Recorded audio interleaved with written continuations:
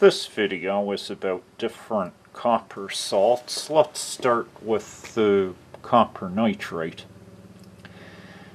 The two beakers that are shown in the center of the screen both contain nitric acid that's been slightly diluted with water.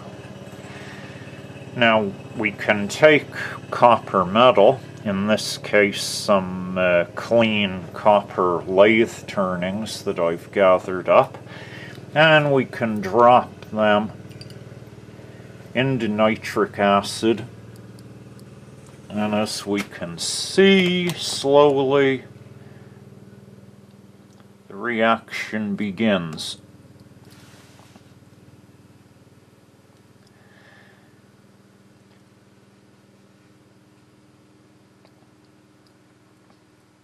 We can see gas being evolved and bubbling to the surface.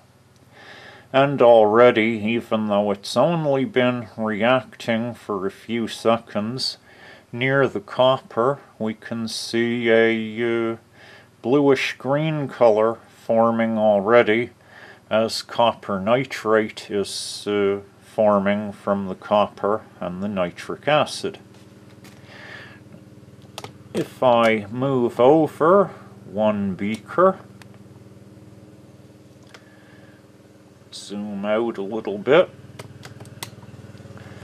we can see a little lump of copper carbonate in front of the next beaker of nitric acid. So we'll gather this copper carbonate and put it into the beaker of nitric acid. Follow these two reactions for a minute or two here.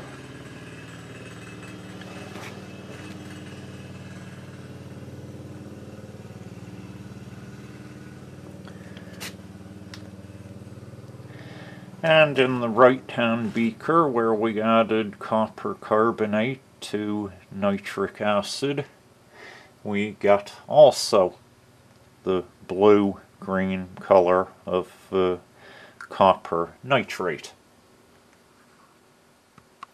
In the 100 milliliter middle beaker, I have some hydrochloric acid, again slightly diluted, and I have some copper carbonate here that I'm just picking up, and I will put that into the hydrochloric acid. We immediately get fizzing and the formation of lime green copper 2 chloride.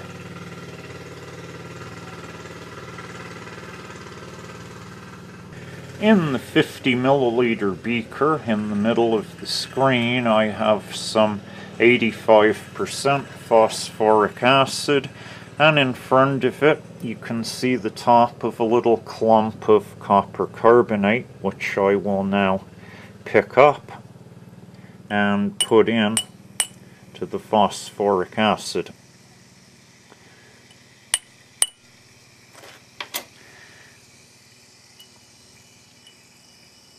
Again, there's significant fizzing. This little carbon got loose in there, unfortunately, and it's floating around.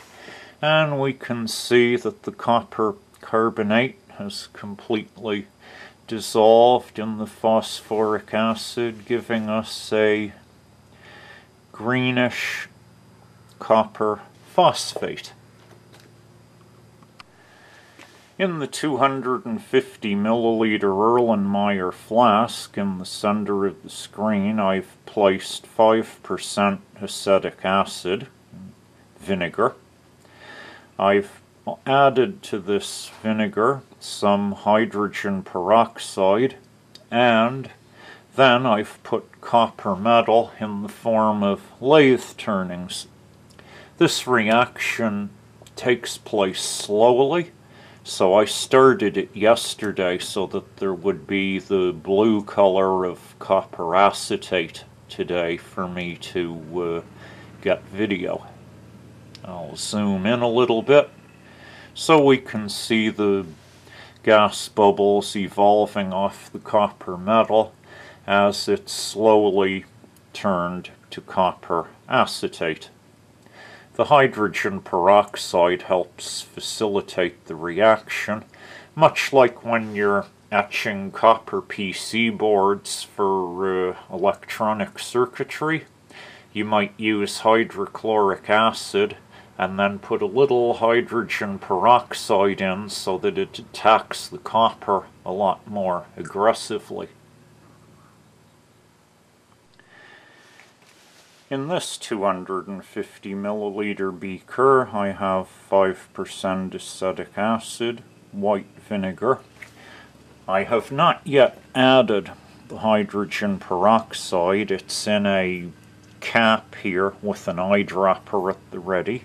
And I have a little lump of copper carbonate that I'm going to add to the vinegar.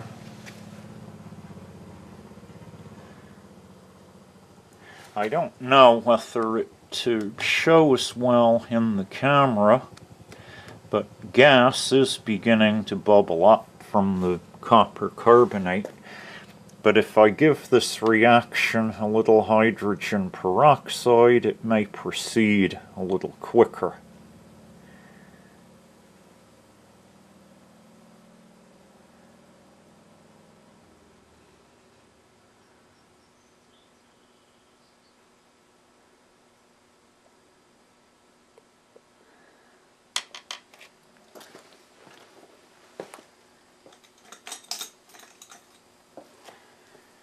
The acetate reactions tend to be slower starting, but with the addition of the peroxide, we can now see that the gas bubbles are evolving more quickly.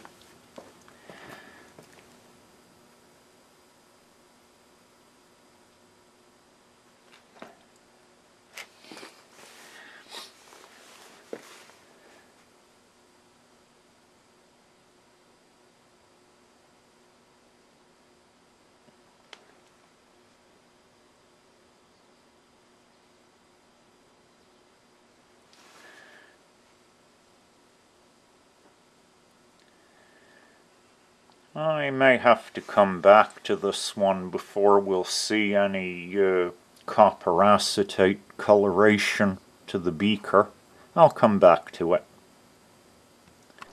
Revisiting the first reaction, which was diluted nitric acid and copper metal, we can see that the nitric acid has already consumed all of our copper.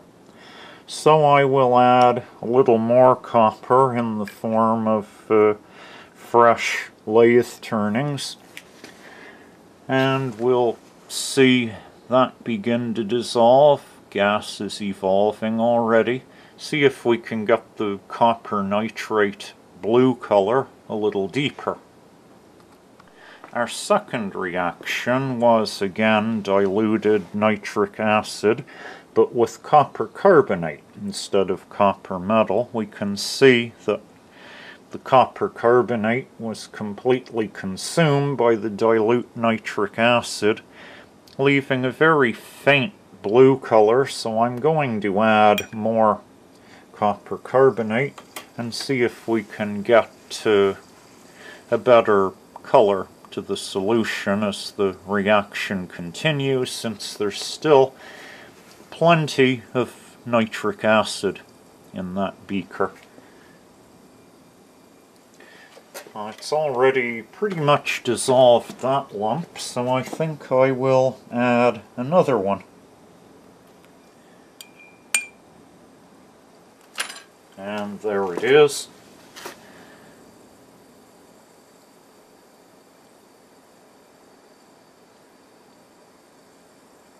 Fizzing steadily continues, and the copper carbonate is being consumed, giving us copper nitrate and the characteristic blue color.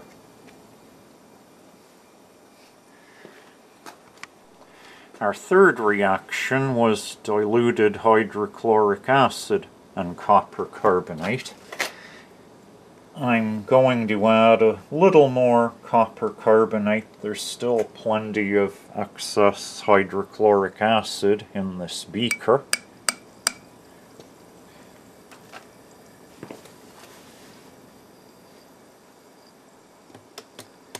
We can see the remaining hydrochloric acid consuming the copper carbonate, giving us the nice green color of copper to chloride solution.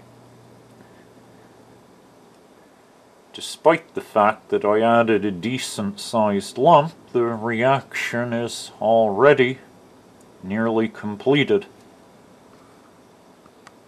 Our next reaction was 85% phosphoric acid and copper carbonate.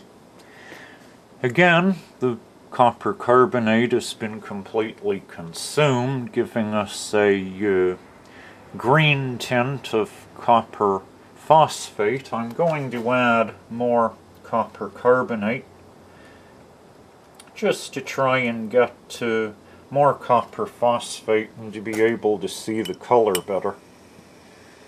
Well, there go a couple of larger lumps. There's still plenty of phosphoric acid in excess.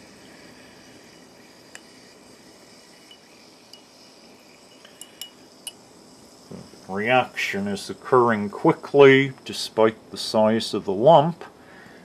It's already, as a matter of fact, consumed the copper carbonate, so I'll add a little more while we're here. There we go.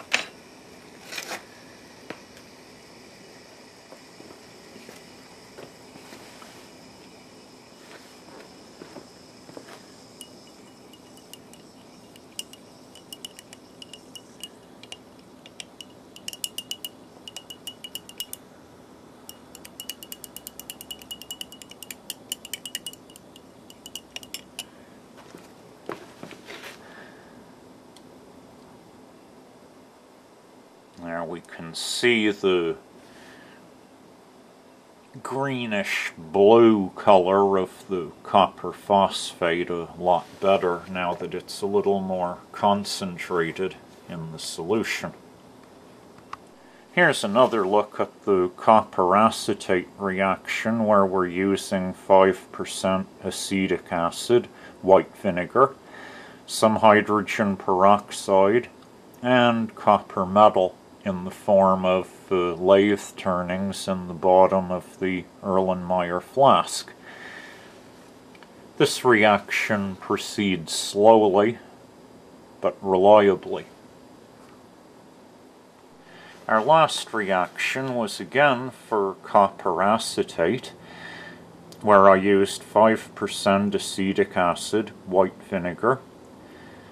I put in the copper carbonate, and then I added 10 drops of hydrogen peroxide to help accelerate the reaction. We can see that the copper carbonate was consumed, and we now have the faint blue tint of copper acetate. I'm going to add a little more copper carbonate to try and get the color to show a little better in the video.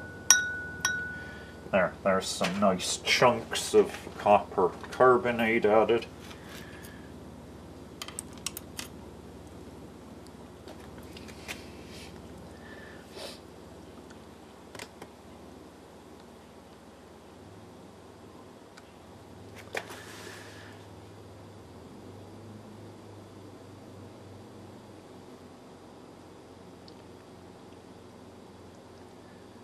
We can see gas being evolved and bubbling up in fine streams of bubbles.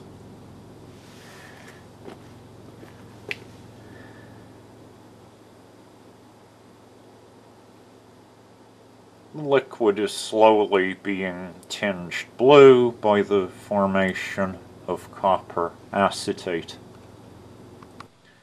Here's another look at that last reaction of 5% acetic acid as white vinegar, copper carbonate, and then a few drops of peroxide. Reactions had another 2 to 3 minutes. It's consumed a lot of the copper carbonate that I added, and we can see now the blue color is a lot more visible in the video as a lot more copper acetate has been formed. Here's a view of all 6 reaction vessels at once, showing our results for this series of copper chemistry experiments. Starting at the extreme left, we have dilute nitric acid reacted with copper metal in the form of lathe turnings, giving blue copper nitrate. Second from the left, we again had dilute nitric acid, but we put copper carbonate in order to get our copper nitrate formed. Third from the left was dilute hydrochloric acid, into which we placed copper carbonate, and we have bright green copper 2 chloride as our result. Fourth from the left, we had 85% phosphoric acid, into which we placed copper carbonate, giving us again a different greenish blue color of the copper phosphate that formed. Fifth from the left, in the Erlenmeyer flask, we have our still ongoing reaction of 5% acetic acid as vinegar, hydrogen peroxide, and copper metal in the form of lathe turnings, giving us copper acetate. And last, number 6, at the extreme right, in the beaker, again 5% acetic acid as white vinegar, copper carbonate was added, and then a few drops of hydrogen peroxide to speed up the reaction. I should point out on this last one that if you add too much peroxide, especially if it's very strong peroxide like the 30% that I use, you will burn your copper carbonate and it'll turn into brownish black copper oxide, and you will not get the formation of any copper acetate. So go light on the peroxide, or use 3% peroxide from the drugstore. Add it dropwise, slowly, and you will get copper acetate.